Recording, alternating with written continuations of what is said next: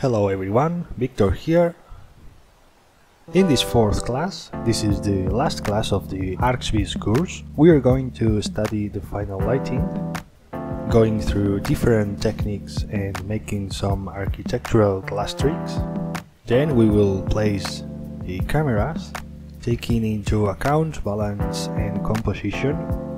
And once we have the cameras in place and the lighting set up, we will set the exposure of the scene with useful techniques and make some render tests. At the end of this last part, we will see the final render settings and export the image to make some post-production. These are my final results, and I'm looking forward to see what you achieve with this course. Take care and have fun!